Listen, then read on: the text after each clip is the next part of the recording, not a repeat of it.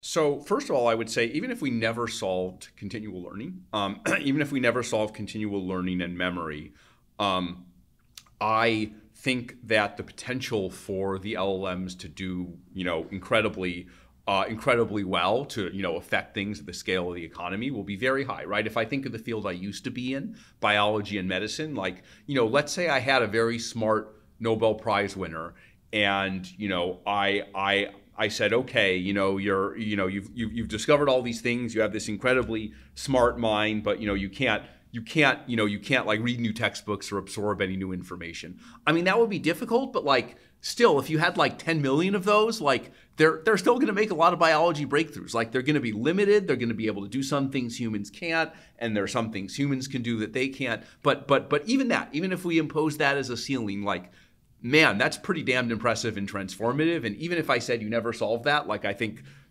people are underestimating the impact.